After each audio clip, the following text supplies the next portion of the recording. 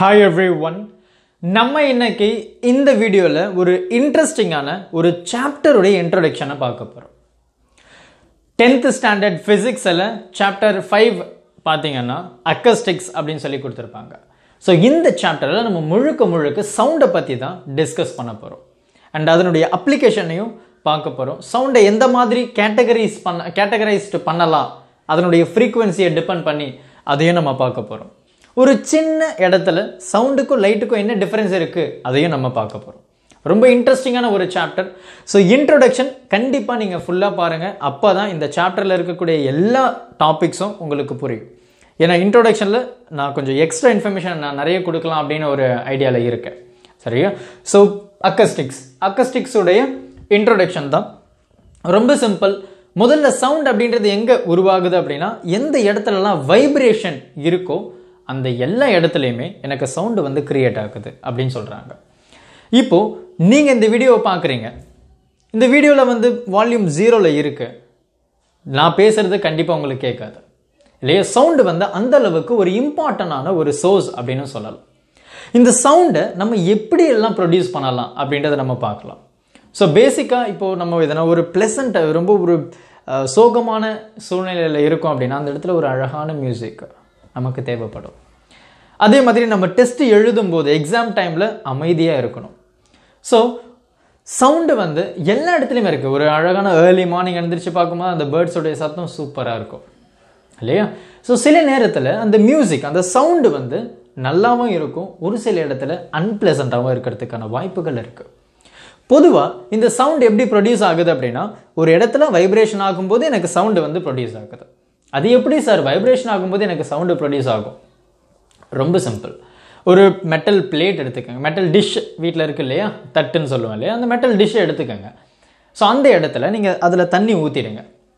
தண்ணி ஊற்றி வச்சுட்டு ஒரு ஸ்பூன் எடுத்து அந்த இடத்துல சும்மா அந்த பிளேட்டை தட்டி பார்த்தீங்க அப்படின்னா அந்த பிளேட்லேருந்து சத்தம் உருவாகிறத நம்ம கண்டிப்பாக நோட் பண்ணலாம்.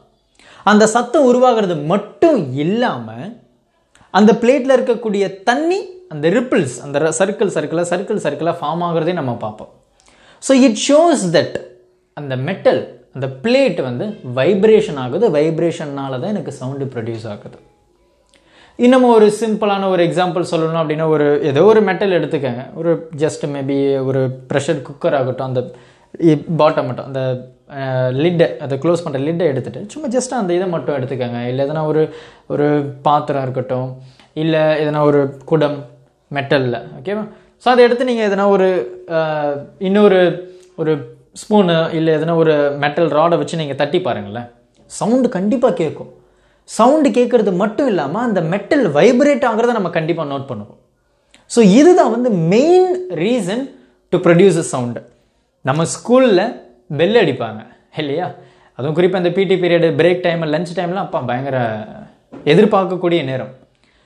அந்த நேரத்துலையும் பார்த்தீங்கன்னா அந்த பெல்லு வந்து இன்னொரு மெட்டலை ஸ்ட்ரைக் பண்ணும். ஸோ நம்ம ரொம்ப கிளியராக நோட் பண்ணலாம், அந்த அடி வாங்குற அந்த மெட்டல் வந்து வைப்ரேட் ஆகும் இல்லையா? ஸோ வைப்ரேஷன் தான் ஒரு primary source for creating sound. அந்த சவுண்டு அந்த வைப்ரேஷன் எப்படி இருக்கும் அப்படின்னா டு அண்ட் ஃப்ரோ மோஷன் அப்படின்னு சொல்லியிருப்பாங்க. டு அண்ட் ஃப்ரோ மோஷன் அப்படின்னு சொல்லும்போது நமக்கு சிம்பிள் பெண்டுலம் ஞாபகம் கண்டிப்பாக வரும் இல்லையா? ஸோ சிம்பிள் பெண்டுலம் அப்படின்னு சொல்லும்போது one of the greatest experiment done by Galileo அப்படின்னு சொல்லலாம். ஸோ ஒரு சிம்பிள் பெண்டுலம் இந்த மாதிரி இது எல்லாமே ரிஜிட். ஸோ இதில் ஒரு ஸ்ட்ரிங் இருக்கும், இதில் வந்து அந்த மெட்டல் பாப் இருக்கும். ஸோ நான் ஒரு ஃபோர்ஸ் கொடுத்தேன் அப்படின்னா இந்த மெட்டல் பாப் இப்படி போயிட்டு வரும் இல்லையா? அதே மாதிரி ஒரு ஸ்விங் எடுத்தாலுமே இங்கே ஒரு பர்சன் வந்து உக்காந்துருக்காங்க. அப்போது நம்ம இந்த பக்கம் புஷ் பண்ணோம் அப்படின்னா இந்த ஸ்விங் இப்படி போயிட்டு இப்படி வந்துட்டு இப்படி போயிட்டு இப்படி வந்துட்டு இப்படியே ஆசிலேட் ஆகிட்டே இருக்கும், ஆசிலேஷன். ஸோ அதை தான் நம்ம டு அண்ட் ஃப்ரோ மோஷன் அப்படின்னு சொல்லுவோம். ஸோ ஃபார்வர்ட் பேக்வர்ட் இது வந்து ஒரு குறிப்பிட்ட நேரத்தில் நடந்துக்கிட்டே இருக்கும் இல்லையா? பீரியாடிக் மோஷன் அப்படின்னு நம்ம சொல்லுவோம். இதை ஃபார் எக்ஸாம்பிள் பீரியாடிக் மோஷன் ரொம்ப பேசிக்கான ஒரு எக்ஸாம்பிள் சொல்லணும் அப்படின்னா, டே டு டே நம்ம இடத்துல நம்ம பூமி வந்து ஒரு ஆசிலேஷன் ஆகட்டும், அதாவது ஆக்சிஸ் ஆகட்டும், இல்லை அந்த ஏர்த்தை சுற்றி வர்றதாகட்டும், இது எல்லாமே கரெக்டாக அந்த பர்டிகுலர் டைமில் தான் நடக்குது. ஒரு வருஷம் இல்லையா? அப்போ அந்த ஏர்த்தை வந்து அந்த மூணு சுற்றி வர்றது, இதுவும் வந்து 28 days இல்லையா? ஸோ இது எல்லாமே ஒரு பீரியாடிக் மோஷன், ஒரு குறிப்பிட்ட நேரத்தில் இது நடந்துடும். அதை விட எக்ஸீட் ஆகாது, அதுக்கு முன்னாடியே வந்துடும், ஒரு பர்டிகுலர் டைமில் அது நடக்கும். ஃபார் எக்ஸாம்பிள் இன்னும் ரொம்ப சிம்பிளான எக்ஸாம்பிள் சொல்லணும் அப்படின்னு நம்ம வீட்டில் இருக்கக்கூடிய அந்த வால் கிளாக், அந்த 60 செகண்ட்ஸ் அது ஓடினா தான் இங்கே 1 மினிட் தட்டும். அப்போ இது 60 மினிட்ஸ் போனால் தான் அங்கே 1 ஹவர் மூவ் ஆகும். ஸோ இந்த மாதிரி பீரியாடிக் ஒரு பர்டிகுலர் டைமில் இது நடந்துடும்.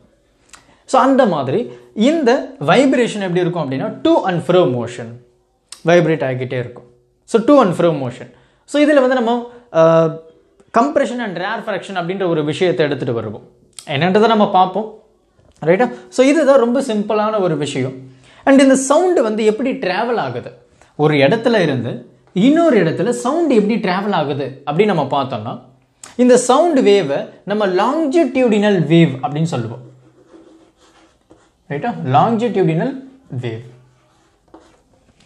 இந்த லாங்கிடியூடினல் வேவ் அப்படின்னு நம்ம சொல்லும்போது இந்த இடத்துல, ரைட், இந்த இடத்துல எனக்கு இந்த வைப்ரேஷன் ரொம்ப ஒரு இம்பார்ட்டண்டான ஒரு ரோல். இது நம்ம ரொம்ப கிளியராக தெரிஞ்சிடலாம். அதாவது அந்த டு அண்ட் ஃப்ரோ மோஷன் அப்படின்னு சொன்னேன் இல்லையா? ஸோ இந்த லாங்கிடியூடினல் வேவ் அப்படின்னு சொல்லும்போது எனக்கு இந்த சவுண்ட் ஒரு இடத்துல அழுத்தத்தையும் ஒரு இடத்துல அந்த ஃப்ரீனஸையும் கொடுக்கும். இதுதான் நம்ம கம்ப்ரெஷன் அண்ட் ரேர்ஃப்ராக்ஷன் அப்படின்னு சொல்லுவோம். அப்போது ஒரு இடத்துல இருந்து இன்னொரு இடத்துல சவுண்டு ட்ராவல் ஆகுது. பொதுவாக நம்ம சவுண்ட் வேவை வந்து நம்ம லாங்கிடியூடினல் வேவ் அப்படின்னு சொல்லுவோம் இல்லையா? ஒரு இடத்துல இருந்து இன்னொரு இடத்துல ட்ராவல் ஆகுது. அப்போ இதில் எந்த மாதிரி வேவ்ஸ் இருக்கும் அப்படின்னா இது compression, rarefaction, again compression, again rarefaction, அதுக்கப்புறம் மறுபடியும் compression. ஸோ இதுதான் நம்ம பீரியாடிக் மோஷன் அப்படின்னு சொல்கிறோம், பீரியாடிக் வேவ் இல்லையா? ஸோ அப்போ ஒரு குறிப்பிட்ட நேரத்தில் ஒரு கம்ப்ரெஷன், அதுக்கப்புறம் ரேர்ஃப்ராக்ஷன், மறுபடியும் கம்ப்ரெஷன், ரேர்ஃப்ராக்ஷன், கம்ப்ரெஷன், ரேர்ஃப்ராக்ஷன், கம்ப்ரெஷன், ரேர்ஃப்ராக்ஷன். இந்த மாதிரி ஒரு கம்ப்ரெஷனும் ஒரு ரேர்ஃப்ராக்ஷனும் சேர்ந்தது தான் ஒரு வேவ் அப்படின்னு நம்ம சொல்லுவோம். நல்லா கவனிங்க, ஒரு கம்ப்ரெஷனும் ஒரு ரேர்ஃப்ராக்ஷனும் சேர்ந்தது தான் ஒரு வேவ். கண்டிப்பாக இதை நமக்கு தெரிஞ்சாகணும்.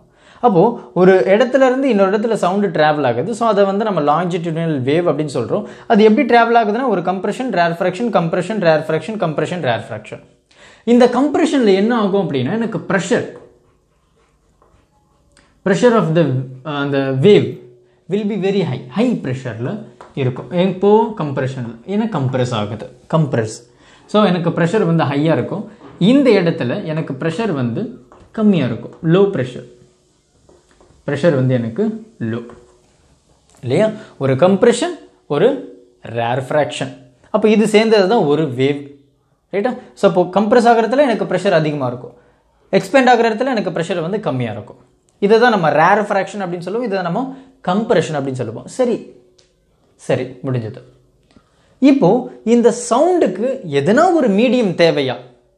ஒரு இடத்துல இருந்து இன்னொரு இடத்துல போகிறதுக்கு எதனா ஒரு மீடியம் தேவையா அப்படின்னா கண்டிப்பாக சவுண்டுக்கு மீடியம் தேவைப்படும். மீடியம் இல்லாமல் சவுண்டால் ஒரு இடத்துல இருந்து இன்னொரு இடத்துல சுத்தமாக ட்ராவல் பண்ணவே முடியாது. ஒரு பெஸ்ட் எக்ஸாம்பிள் என்ன அப்படின்னா ஒரு மொபைல் ஃபோனை எடுத்துக்கோங்க. அந்த மொபைல் ஃபோனை வந்து எதனா ஒரு ஜாரில் வச்சுருங்க. இந்த ஜாரில் வந்து இந்த சரௌண்டிங் இல்லையா? ஸோ இந்த சரௌண்டிங்கில் ஏர் எல்லாமே எடுத்துருங்க, வேக்யூம் ஸ்பேஸ். வேக்யூம் அப்படின்றப்போ ஒரு ஏர் கூட இருக்காது, ஏர் மாலிகுல்ஸ் கூட இருக்காது, it's just an empty space. இந்த இடத்துல ஒரு மொபைல் ஃபோனை வச்சு ஒரு மியூசிக்கை ப்ளே பண்ணி விட்டிங்கன்னா இங்கே இருந்தீங்கன்னா கண்டிப்பாக உங்களுக்கு கேட்காது. ஏன்னா இந்த இடத்துல எந்த ஒரு மாலிக்யூலுமே இல்லை. அப்புறம் எப்படி இதில் இருக்கக்கூடிய சவுண்ட் எனக்கு வெளியே வராது. நம்ம புக்கில் வந்து அழகான ஒரு சிம்பிள் எக்ஸாம்பிள் கொடுத்துருப்பாங்க. மூன்லேருந்து நம்ம பேசும்போது இன்னொருத்தருக்கு வந்து கேட்காது. ஏன்னா அந்த மூன் அப்படின்ற இடத்துல வந்து அந்த பிளானட்டில் அந்த மூனில் வந்து எனக்கு எந்த ஒரு ஏருமே இருக்காது, ஜஸ்ட் அ வேக்யூம் ஸ்பேஸ். அப்போ சவுண்டு ட்ராவல் ஆகிறதுக்கு ஒரு மீடியம் கண்டிப்பாக தேவைப்படும். அப்போ இந்த இடத்துல ட்ராவல் ஆகுது. ஸோ அதை நம்ம லாங்கிடியூடினல் வேவ் அப்படின்னு சொல்லிட்டோம். லாங்கிடியூடினல் வேவ் அப்படின்னா ஒரு கம்ப்ரெஷன், ஒரு ரேர்ஃப்ராக்ஷன். கம்ப்ரெஷனில் எனக்கு ப்ரெஷர் அதிகம், ரேர்ஃப்ராக்ஷனில் எனக்கு ப்ரெஷர் கம்மி.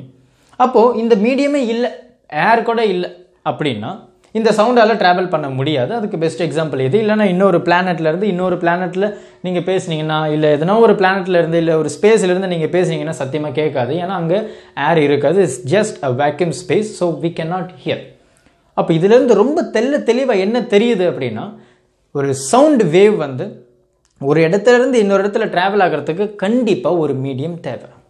அந்த medium maybe case, maybe liquid, maybe solid. இந்த 3 மீடியம்லேயும் சவுண்டினுடைய வேகம் பார்த்தீங்கன்னா பயங்கர வேரியேஷன் இருக்கும். கண்டிப்பாக இது உங்களுக்கு ரொம்ப ஷாக்கிங்காக இருக்கும். இப்போ நம்ம ஒரு கிளாஸ் ரூமில் கிளாஸ் கவனிச்சுட்டு இருப்போம், பக்கத்து கிளாஸில் ஒரு டீச்சர் வந்து எழுதிட்டு இருப்பாங்க, அந்த போர்டில் எழுதுகிற சத்தம் நம்ம கிளாஸில் கேட்கும், கண்டிப்பாக கேட்கும் இல்லையா? ஸோ இதுதான் அந்த சவுண்டு வந்து சாலிடில் ட்ராவல் ஆகக்கூடிய வேகம். ரொம்ப ஆச்சரியமான விஷயங்கள் உங்களுக்கு காத்துட்ருக்கு அப்படின்னு தான் நான் சொல்லுவேன். இந்த சவுண்டு வேவ் வந்து solid and liquid and கேஸஸில் travel ஆகக்கூடிய தன்மை இருக்குது. சாலிடில் பார்த்தீங்கன்னா ரொம்ப வேகமாக ட்ராவல் ஆகும்.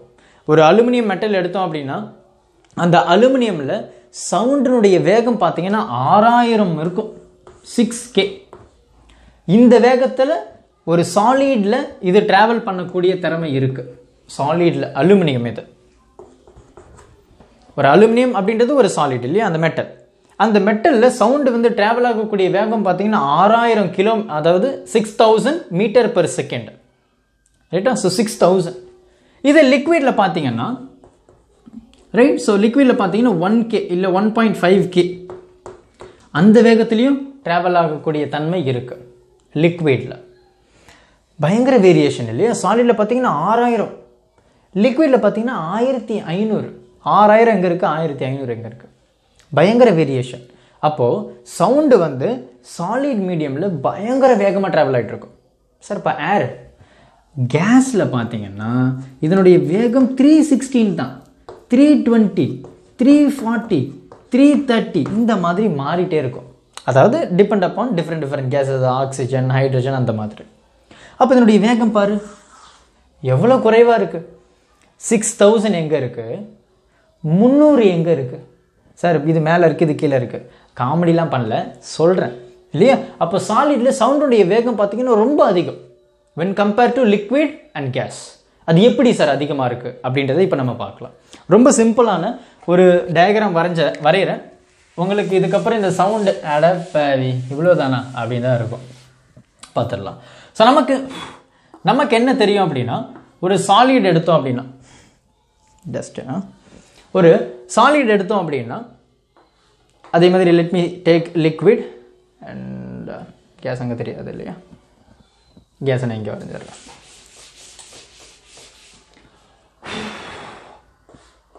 கேஸ் இப்போ சாலிடில் பார்த்தீங்கன்னா இதனுடைய மாலிக்யூல்ஸ் எல்லாமே பக்கத்தில் அரேஞ்ச் ஆகிருக்கும் இப்படி இல்லையா? சாலிடில் நமக்கு தெரியும், சாலிடில் வந்து மாலிக்யூல்ஸ் எல்லாமே க்ளோஸ்லி பேக்டு, எல்லாமே வந்து பக்கத்தில் இருக்குது அப்படின்றது நமக்கு தெரியும். கரெக்டாக? சாலிடுடைய ஸ்ட்ரக்சர் அது தானே, மாலிக்யூல் ஸ்ட்ரக்சர். இப்போ சாலிடில் வந்து எனக்கு மாலிக்யூல்ஸ் எல்லாமே க்ளோஸ்லி பேக்டு. ஆனால் லிக்விடில் எடுத்திங்கன்னா சாலிடை விட கொஞ்சம் கேப் இருக்கும் இல்லையா? இந்த மாதிரி இது லிக்விடுடைய ஸ்ட்ரக்சர். இதே நம்ம கேஸ் எடுத்தோம்னா அது எங்கேயோ இருக்கும் சார், பயங்கர ஸ்பேஸ் இருக்கும் இல்லையா? அந்த மாலிகுலுக்கு நிறைய ஸ்பேஸ் இருக்கும், அதுதான் நம்ம கேஸ் ஸ்டேட் அப்படின்னு சொல்கிறோம். இது லிக்விட், இது சாலிட். இப்போ பாருங்கள், உங்களுக்கு நான் சொல்கிற விஷயம் ரொம்ப சிம்பிளாக புரிஞ்சிடும். அட்ட பாவி இதுதான் நடக்குதா அப்படின்னு.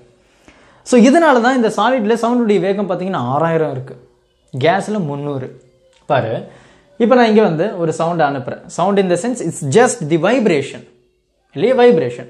அப்போ அந்த சவுண்டு இந்த மாலிகுலில் படுது, இந்த சர்ஃபேஸில் இங்கே பட்டதுமே என்ன ஆகுது, இந்த மாலிகுல் வந்து வைப்ரேஷன் ஆகுது.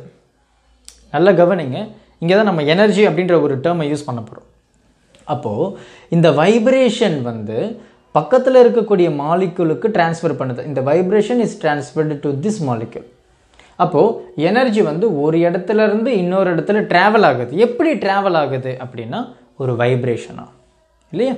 ஸோ இந்த ரெண்டாவது மாலிகுல் வைப்ரேட் ஆகுது.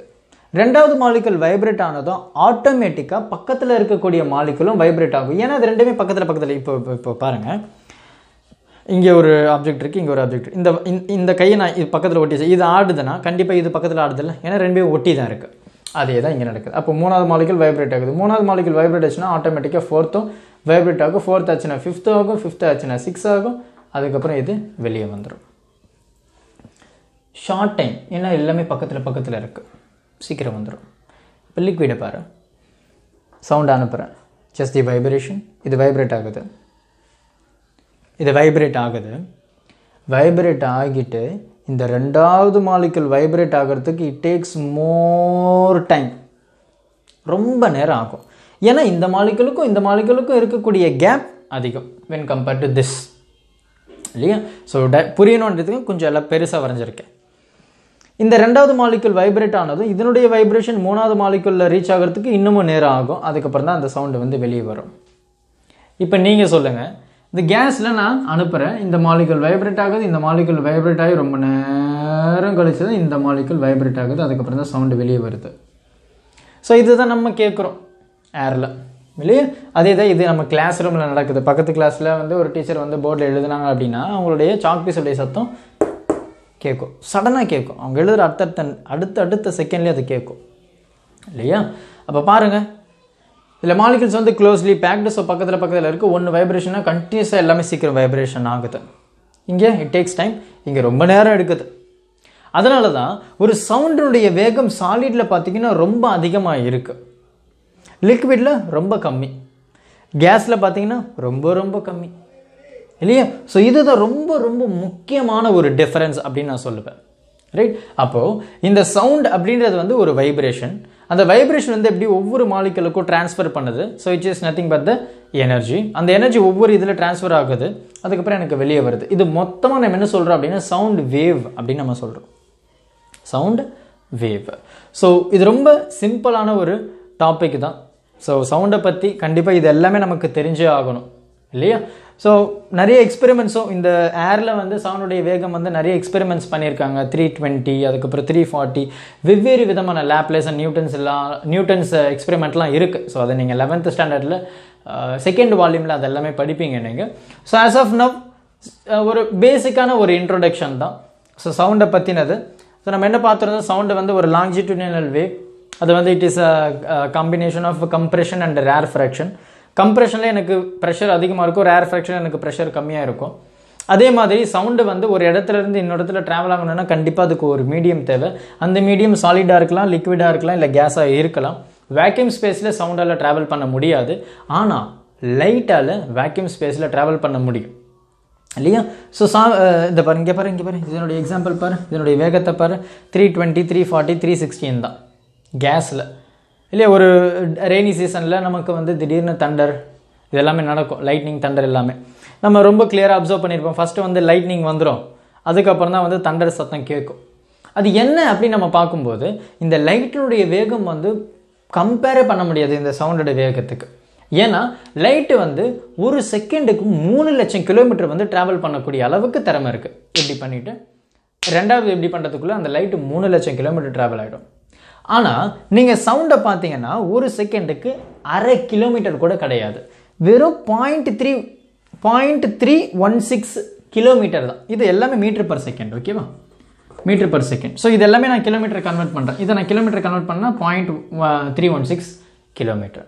அப்போது கேஸில் பார்த்தீங்கன்னா ஒரு சவுண்டுடைய வேகம் 0.316 தான் ஒவ்வொரு செகண்டுக்கும். இவ்வளோ கிலோமீட்டர் தான் அதெல்லாம் ட்ராவல் பண்ண முடியும். ஆனால் லைட்டை பார்த்தீங்கன்னா 3 லேக் கிலோமீட்டர் பர் செகண்ட். அதான் 3 × 10⁸ மீட்டர் பர் செகண்ட். இது நம்ம லைட் அப்படின்ற சாப்டரில் நம்ம டிஸ்கஸ் பண்ணியிருப்போம். ரொம்ப ஒரு முக்கியமான ஒரு டிஃப்ரென்ஸ் அப்படின்னு சொல்லலாம். And at the same time லைட்டை பார்த்தீங்கன்னா நம்ம டிரான்ஸ்வர்ஸ் வேவ் அப்படின்னு நம்ம படிச்சிருப்போம். ஒரு க்ரஸ்ட்டு ஒரு ட்ரஃப் சேர்ந்தது தான் ஒரு வேவ். இது எல்லாமே நம்ம படிச்சிருக்கோம் இல்லையா. ஸோ இதுதான் என்னுடைய வேகம், சவுண்டுடைய வேகம் இன் சாலிட், லிக்விட் அண்ட் கேஸஸ். பொதுவாக நம்ம இதனுடைய ஃபார்முலா பார்த்தீங்கன்னா v velocity n times lambda அப்படின்னு நம்ம சொல்லுவோம், வெலாசிட்டி ஆஃப் சவுண்டு. இங்கே n அப்படின்றது யார் அப்படின்னு பார்த்தீங்கன்னா ஃப்ரீக்வன்சி அண்ட் இது லேம்டா அப்படின்றது ஒன்றும் கிடையாது, வேவ் லென்த். ஸோ இது என்ன ஃபார்முலா சார் அப்படின்றத நம்ம டிஸ்கஸ் பண்ணலாம். நம்ம ஃபர்தர் வீடியோவில் நம்ம ஒவ்வொரு சாப்டர் போகும்போது இதை நம்ம எப்படி வந்தது, இது எதனால் ஆச்சு அப்படின்றத நம்ம ஒவ்வொன்றும் நம்ம டிஸ்கஸ் பண்ணலாம், சரியா. ஸோ இதை நம்ம வேவ் பார்ட்டிக்கல் அப்படின்னு நம்ம சொல்லுவோம். we will see one by one, right. So பொறுமையாக பாருங்கள். இந்த நெக்ஸ்ட் வீடியோவில் நம்ம சாப்டரை கொஞ்சம் அப்படியே டீட்டெயில்டாக அலசிட்டே அப்படியே போகலாம். ஸோ இன்ட்ரோடக்ஷன் கண்டிப்பாக உங்களுக்கு புரிஞ்சிருக்கும். ஏன்னா இன்ட்ரோடக்ஷன்லேருந்து நம்ம நிறைய விஷயங்களை பார்க்க போகிறோம். ஸோ நெக்ஸ்ட் வீடியோ வந்து கேட்டகரி பார்ப்போம். இந்த சவுண்ட் வேவ் வந்து நம்ம எப்படி கேட்டகரைஸ்ட் பண்ணலாம், டிபெண்ட் அப்பான் அந்த ஃப்ரீக்வன்சி அப்படின்றத பார்க்கலாம். நிறைய இருக்குது இல்லையா. So wait and see. Thank you.